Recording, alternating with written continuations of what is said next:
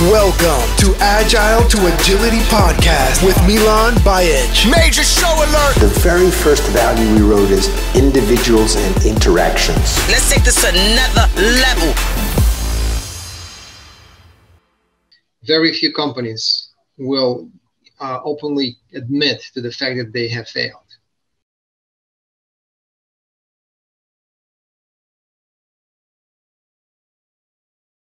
What do you think is one of the biggest, or maybe in your eye, misunderstood things about Agile and agility? Well, fairness. I like analogies, and some people say just cut to the point, cut to the chase. I like beating around the bushes a little bit. I usually put this through my own analogy, like tobacco and alcohol industries are tightly controlled in the United States and other places as well. You can't just start making cigarettes. You cannot just start making alcohol and sell it. You have to have a license. If you break the law, there were some repercussions. Agile has become the mainstream aftermarket business making, entrepreneurship for many. And some people make this because they want to make a lot of quick money. Large consultancies reinvent the wheel. Mid-sized consultancies trying to follow big ones and trying to stay in the bandwagon. Also, in fact, this is one of the biggest omissions and disservices to organizations, clients' organizations. But also clients' organizations themselves. Because it has become almost like a vicious cycle, people have lost the plot. They lost the authenticity and the initial meaning of the word Agile, its intentions. And today you'll be. I'm shocked. I should no longer be shocked, but I still get shocked when you talk to some people at some large organization, people that are in charge of Agile transformation adoption. And you ask them who wrote the Scrum Guide, and they wouldn't know. And you ask them to name at least one Agile Manifesto co-signers, and they wouldn't know. And what they are guided by are like internal design playbooks and prescriptive manuals and executable files. We're talking about thousands and thousands of pages, wiki pages, Confluence, wiki, box notes, PowerPoints. So I think the biggest problem for me with Agile is that it has lost its initial authentic meaning. Like if you do a litmus test and almost anyone's meaning of the word Agile with the word adaptive or the synonymous word, it's not gonna match. So I think the biggest challenge for me is that it's just so much stuff out there that is no longer relevant. Yeah. So, how much do you think we're, as coaches and consultants, the community that we're part of, how much have we contributed to that? Do we get the easy pass, or are we part of the problem as well?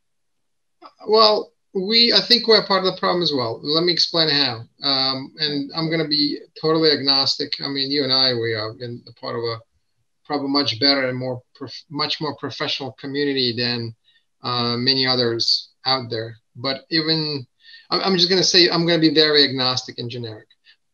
People that are in business of giving superficial, one-time, fly-by, one-night stand training with certification, which has depreciated in value over the last few years dramatically.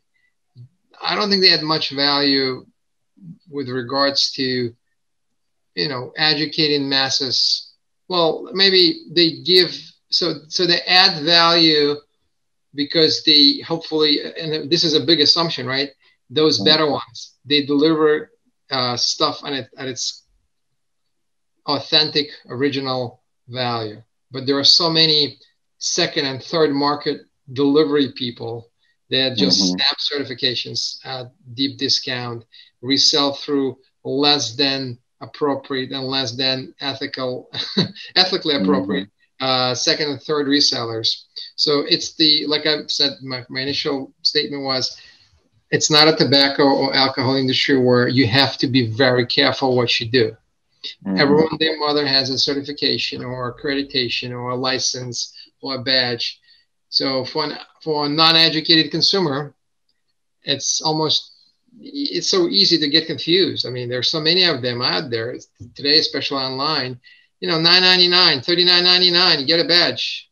Some companies sell badges along with a false promise that because of this certification, someone is going to get hired. Yeah, we've seen this movie, right? Staffing firms and some less than reputable shops out there, they would essentially present a training or a certification as the get your foot in the door, green card to get hired.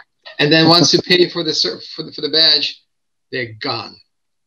I've heard these stories. These are unpleasant stories, and I feel sorry for the people that fell for this. Yeah, but like I recently wrote about this. I think I even shared it with you about the desire. Like I use this analogy between cooks and chefs and recipes. I remember that. Yeah. So there's so much, and I think you talked about it. It also is in a context of shuhari, but like there's so many people that are looking for recipes and not necessarily wanting to become a chef or knowing, not wanting to like understand the patterns behind some of these frameworks. And what we get is that a lot of times people don't have the ingredients that we promise in these frameworks, and they're not able to put anything together. So it's almost like having recipe without ingredients or understanding how to put it together. So, and you're right. And to my point, many companies are, when you look at what an average company wants to do, they don't really want to become a learning organization.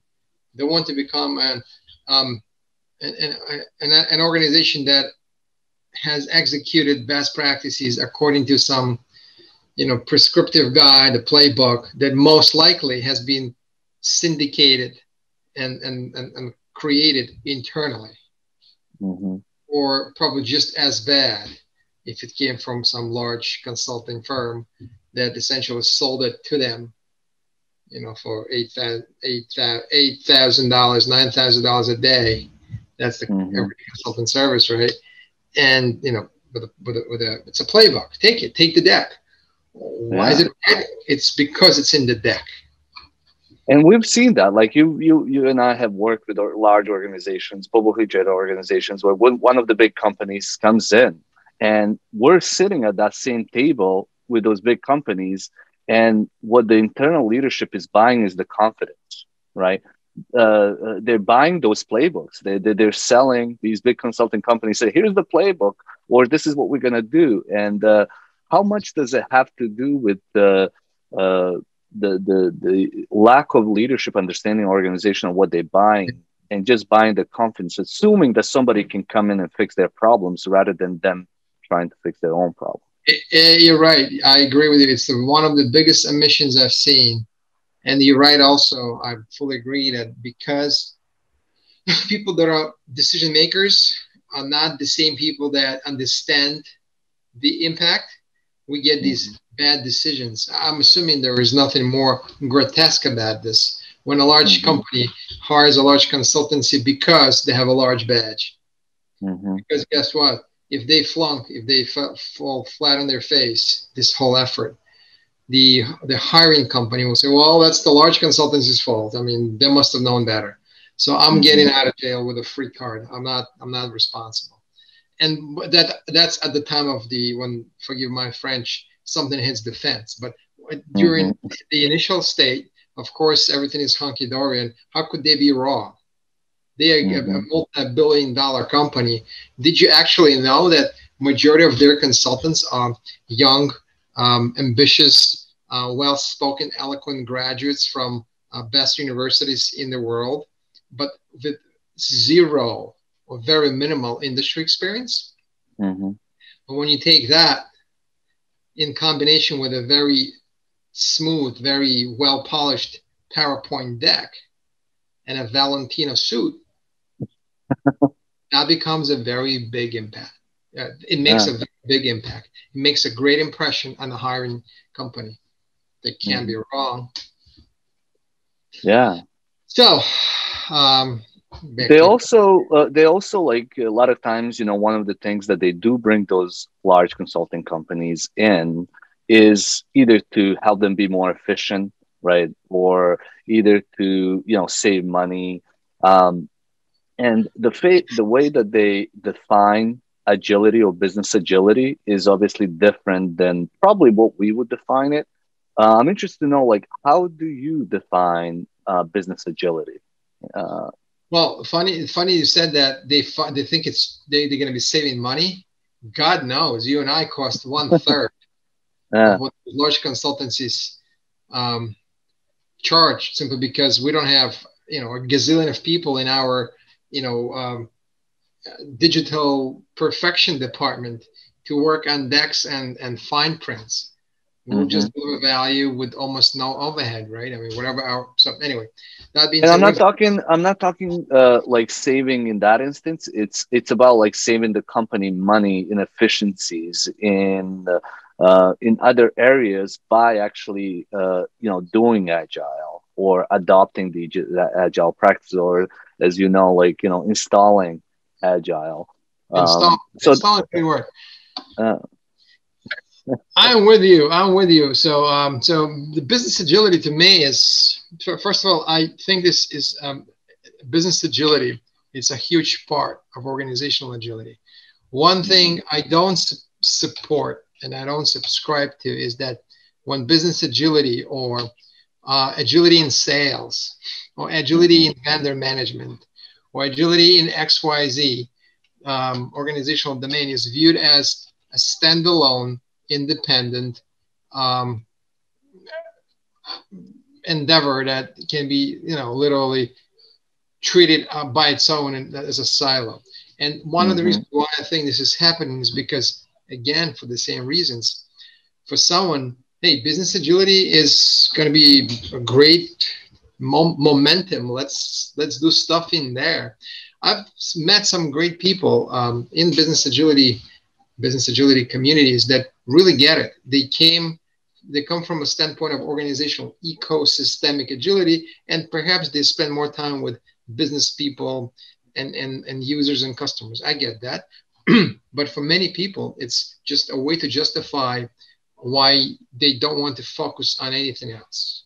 mhm, So I want to think of organizational systemic agility with mhm, business being a part of it. So, like, take any organization, business could be marketing, sales, operation, right?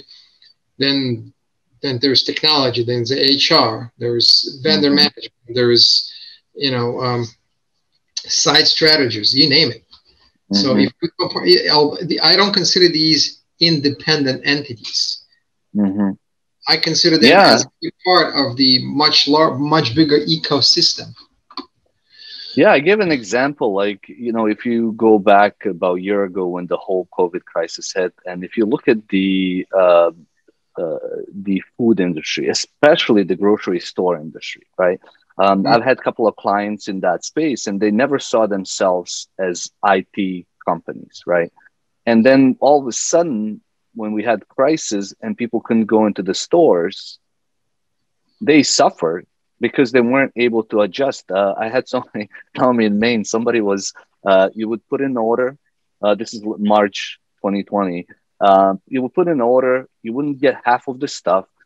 When you go to the grocery store, they would come out and take your credit card, go back and run it at the cashier, come Mm. back, give you your card back, and then they will bring the groceries that they had for you. And I first of all didn't want to deal with that crap, so I obviously went and shopped somewhere else where I usually don't shop, but they had that infrastructure already in place. And from a business agility, there are companies that actually benefited from this whole crisis, and there are also companies that actually just expose themselves to how vulnerable they are, just in how quickly they can respond. Yeah, look, it's so. I was just talking to someone else earlier today as much as COVID has caused so much damage and devastation, and I mean, I got a very short end of the stick last year, and I'll be pretty open about that. But for some people and for some companies, it has been, you know, a rather more successful period because of, you know, maybe because they were in business of producing something that people needed most. Some people saved a ton because of not traveling and not commuting, you know, sparing on food. I mean, it's almost, you have to take the good with the bad. I mean, I speak from my own experience, and unfortunately, I didn't get that luxury. I know some people that did. I'm not jealous. I'm just stating what I know. Yeah. So late last year, you I think it was in December, you wrote Agile lyrics poem, and I'm just gonna read here one part of it. Go ahead. So, Agile's the way to advance for promotion. Don't miss opportunities. Strive with devotion.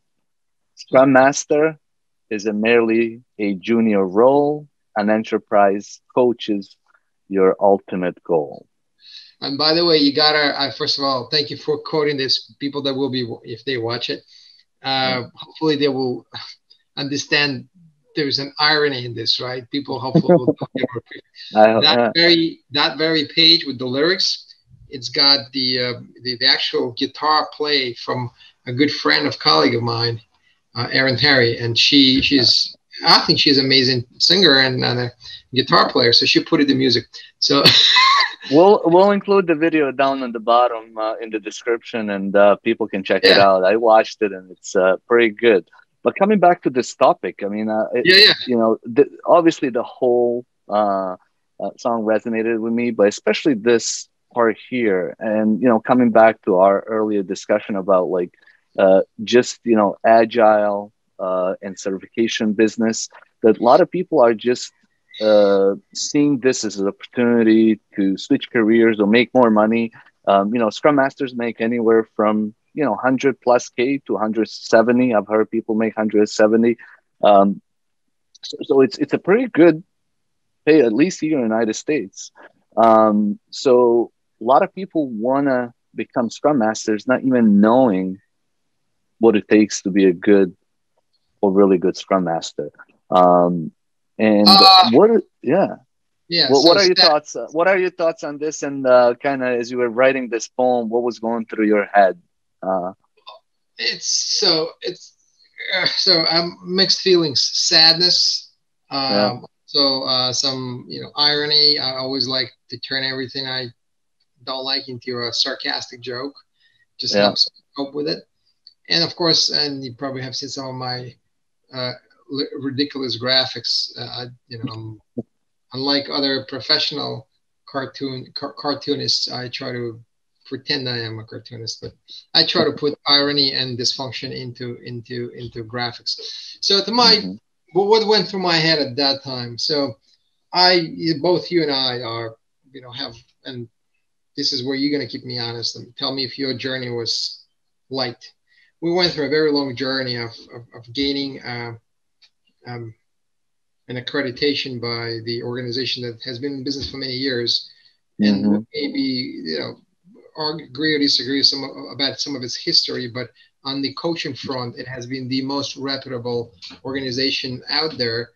The coaching offshoot, the coaching leg of it, and both of us, you and I, have went through a very challenging, a very long journey of becoming certified enterprise coaches. Literally was a journey. I mean, I kicked off my journey in 2010, I think, and I went flattened my back in a couple of months after that, partially because of my own ignorance. I didn't do it right, partially because of the process, which wasn't ideal. And I said, you know, screw it. I won't come back to it until I have time, because it was never the main goal for me, not to get I wasn't in pursuit of the badge. I did my work. I was, you know, I think I was adding lots of value. I was learning. But long story short, when I went through the process the second time around, it was a long journey, tons of learning along the way. And I bet you've done the same. It wasn't an easy gift to you, right? Yeah. And I also have mentored many people since then, people that were on the same journey. So I know people that really want to get this kind of accreditation, this kind of credential, they invest a ton load of time and effort into it. And money too. I mean, it's money, like I remember, like, you know, going to and traveling to just meet some of these people to understand from their perspective, observe. So it was like a commitment, not just from that, but like it was financial commitment too, because it required you to put a lot of this into practice, to show what you've done, and also to build relationships. Yep. Yeah. I'm totally with you on this. And so the sad part is this. It is me and you and a bunch of other people, a small fraction of people that really took it seriously. Today, and this is because of the supply and demand thing, and I wrote about this many times as well. Everyone, their mother is an enterprise coach. So you can always look them up, graphics and even funny SQL, I call it, as when the HR database is being updated overnight with the SQL statement where you update values, senior project manager, senior agile coach, junior project manager, scrum master. For crying out loud, if that's what you do, then why would you expect your organization to change? So for many people, it's a fast track, just because there was a bandwagon moving at high speed. Agile, let's jump in that bandwagon. So it looks like my PMO responsibilities are winding down. Where is that, next train that I need to jump on? Yeah. Next Agile release train to jump on, right? So what would you tell somebody that is serious? That it's not just about their goal is not enterprise agile, as you said here. It's not the ultimate goal, but it's the journey. They really do want to become a really good organizational and agile coach. What would you say? Like, what would you recommend somebody just starting out right now? Look, or what would you do if you were starting? What would you do given the what you know now? Look, today there are more opportunities today to pursue the same journey you and I went through than there was 10 years ago, or even 5 years ago. So, we got mentoring programs. We got people like you and I that are out there, could probably give some guidance and help. There was a will, there was a way. Yeah. The challenge today, and by the way, tell me if you think otherwise, if you disagree, but even today, majority of companies do not have recognition for a certified enterprise coach by Scrum Alliance or certified team coach by Scrum Alliance as much as they should, because these are the best people out there. But because the word Agile has been grotesquely diluted, it just rubs up the wrong way. Anyone you walk in the organization, anyone who has been at a certain pay grade, and so it's like an if statement. If you are a certain pay grade, and if you want to do Agile, then you will be some sort of an enterprise person. If you want to do Agile, and if you are at the junior pay grade, then your options are a Scrum Master or some sort of a ill-defined team level BA-like product owner. Just because the pay grade isn't there enough, it doesn't give you enough opportunity. So I would recommend people that are really genuine about this still pursue the right way. I mean, there are ways to advance themselves. Education. Look, what we have today is so much more. There's so much more richness now than we had back when we were doing this. So I think there's a will, there's a way. The challenge with this, of course, that the market has been grossly diluted. So I just like I would recommend to individuals not to shy away from pursuing this as a career opportunity, I would also recommend companies that hire be much more discriminative and more scrutinizing when it comes to picking their talent, bringing on talent. Yeah, so it's both ends. Organizations being able to kind of screen and hire better, but also for Right. people that are interested pursuing. Yeah, yeah, I agree. And one of the things that I say in analogies that I use, which goes back to what you said about there's a lot more opportunities today because there are more companies that are interested in pursuing Yeah. these agile ways of working. The way that I explain it, and I use another analogy, which is like, I grew up in Sarajevo, and 1984 Olympics were held in Sarajevo. So skiing is big there. And skiing in Sarajevo is different than in Maine or New Hampshire or Vermont, where my family, or, when we came to the United States, we came to Maine, and, I continued skiing up there, but it's totally different. We joke around. It's more like skating down the bunny hills because it's icy. There's no really mountains. These are just, large hills compared to, what we see in Europe. And then, when I move out here west, it's different type of terrain. So a lot of times Scrum Masters are like comfortable in their own on their own mountain, in their own organization, on their own team. They're not willing to say, hey, I'm going to take a risk and go somewhere else and get some more experience. And then I'm going to go somewhere else and get more experience. So it's like analogous to like having, skied in many different conditions and areas so you can become a well-rounded skier. And I don't see many people willing to take that risk. I used to take that risk, and I would, obviously, it was easier when you're younger, but I think that's what shaped my journey and made it easier. Not easier, but as far as learning faster, is I was able and willing to do that. So it's funny you say this. You see, for people that are really into the role, so people that are into entrepreneurship and discovery and learning, they welcome these challenges and they welcome these opportunities to to change organizations. Maybe if it's a large enough organization, as the first step would be to change different divisions or different organizational verticals, going from one to another. Although someone could rightfully argue that as long as you're under the same logo, you're pretty much in the same structure and culture, which is true too. But you still can improvise. But people that just want to get by and therefore ride, they really don't see much value in learning. They just think, I call them fast trackers, because there's fast, up the chain of command. Those people will not be so much interested in pursuing opportunities elsewhere. So they will be just very sedentary, very, very, very localized. And of course, their mindset will be very limited, very, very narrow. So I think this is a good indicator. I call these domesticated people, institutionalized people. Maybe it's not a good way. I mean, I treat others the same exact way I want people to treat me. So I think if you've been with the same organization for 15, 20 years and haven't seen a daylight, then it's almost impossible for you to, we can't expect anything from that person, especially if that person didn't get out much.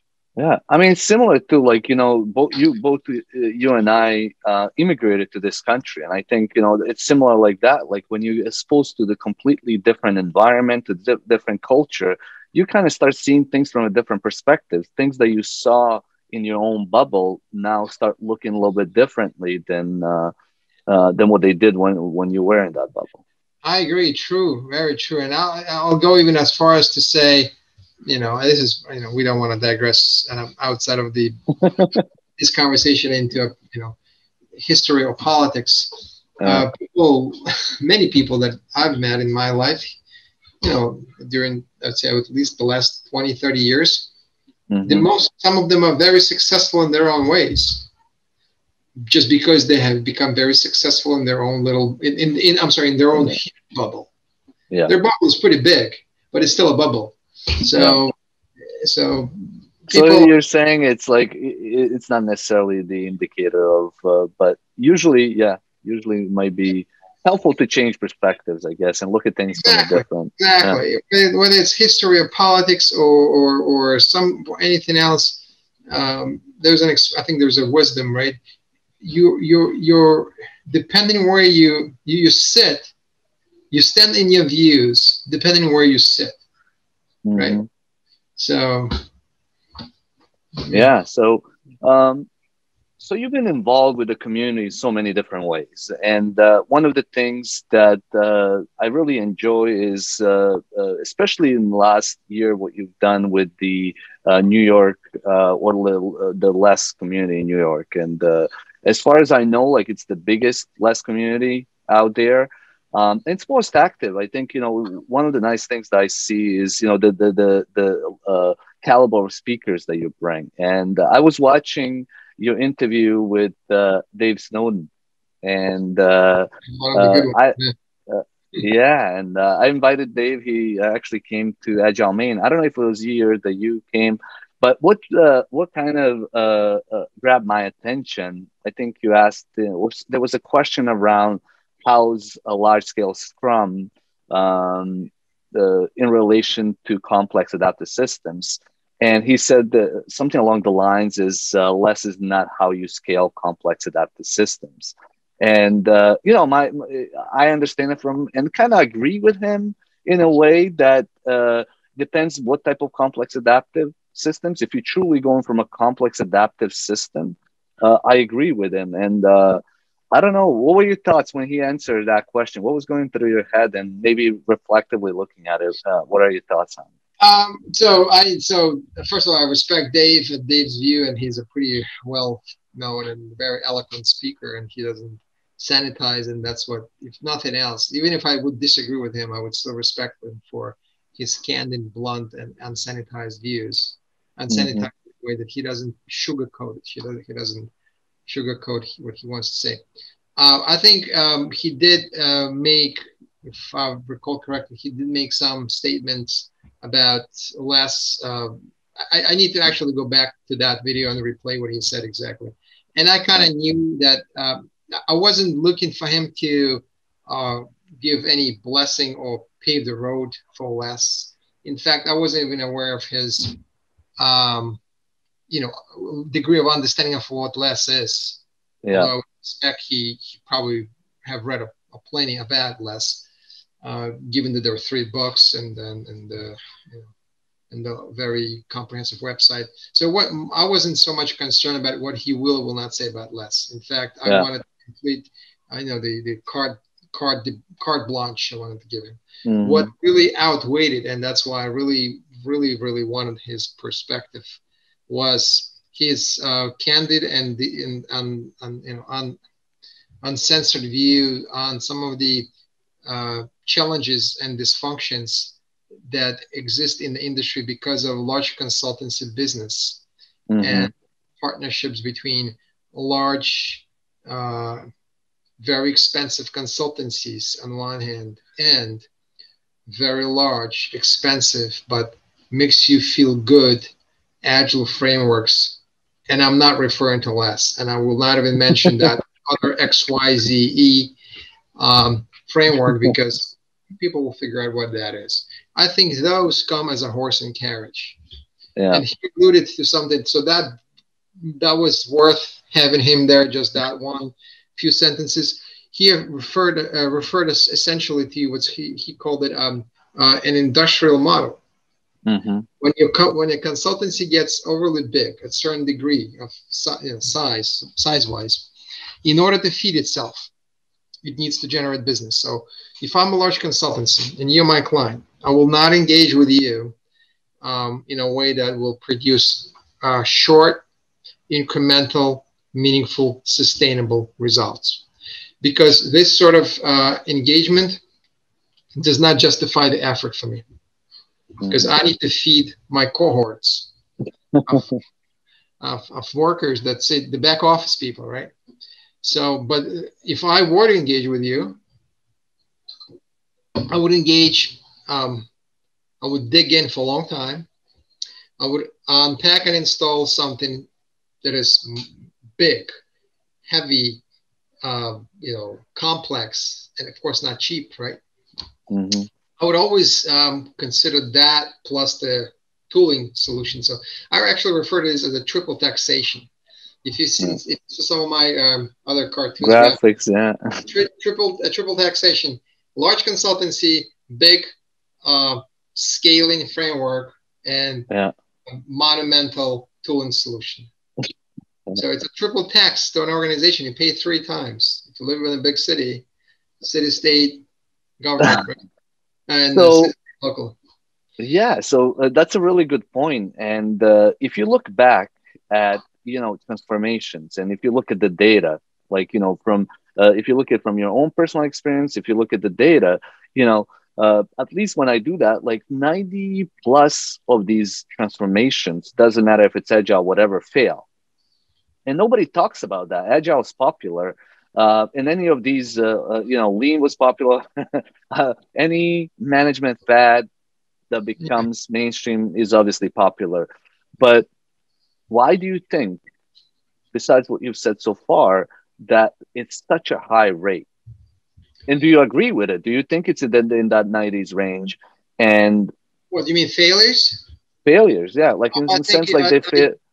Yeah, I totally agree that majority of these transformations are a complete failure. I don't have the numbers. I haven't ran the stats, but I can tell you majority of them are failing. But also what we have to understand is that very few companies will openly admit to the fact that they have failed, because it's a status quo, especially if this is a large consultancy driven effort and multiple credibilities are at stake. Who's going to ever say we have screwed up? Companies that are smaller and they are I shouldn't say smaller, because this is really not size specific. This is really based on the internal culture, which is secondary color to org structure, and very much depends on the mindset of senior management.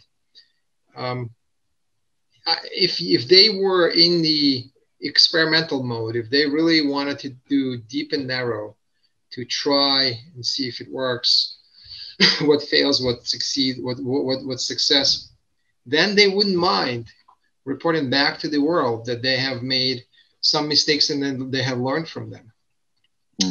Of course, if they have engaged not large consultancies that send armies of people to them, at a very high buck, but maybe smaller people like you and I, or some smaller boutique, more focused organizations that help with agility, they would be much more comfortable to share back to the world that, hey, some of the stuff we tried failed and some of it materialized. Look, it's all about keeping your face right above water, your head above water. If you invested $85 million in the transformation, and 3-4 years down the road you did the books, you realized, okay, that's how much money we spent on this huge consulting firm, but what did we gain from it? And their answer is almost nothing or nothing. Then who's ever want to go on a record and say, oh guys, you know what, we lost $85 million, haven't really gained anything back, and we're so brave, we're going to share this with you. Yeah, I mean, but isn't that like, and what I've seen is like, this is when the management or leadership changes, right? Everybody gets a couple of years shot. You're out, new guy comes in, brings his own team. This is, what I've seen in many instances where a senior leader is hired to drive the transformation. They have their own team. They have the previous consultants that they work with. They have a shot at it. If they don't meet, or the board or the senior leadership at that company is not happy with it, they bring somebody else. And there is now a lot of that transparency. Sometimes you take 2 steps back, 1 step forward. Sometimes it's the other way around. But as far as transparency, it's not very clear to the employees. And I think that's why one of the things, where people are so disengaged at work. And You can lose. I always say you can easily. There's only one. It's like dating, right? I'm sure you and I have been there, right? There's only one time you can make a first impression.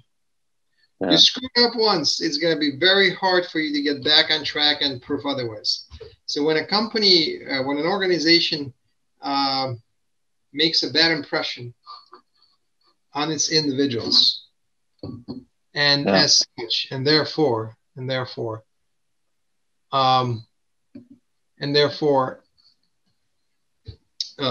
discourages, de-incentivizes its own people, then it's going to be very difficult to gain back credibility and trust.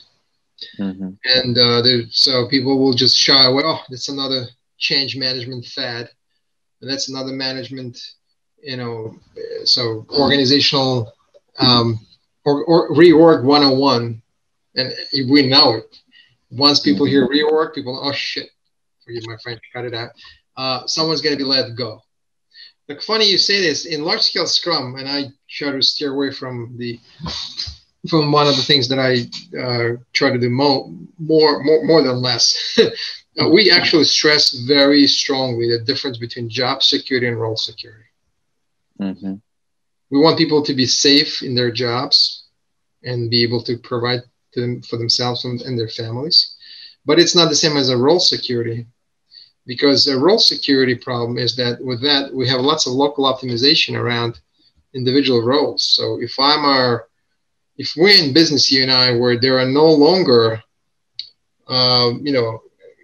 gas operated light bulbs out there in the street, then why do we need a role of someone who's going to be lighting them up at night? Mm-hmm.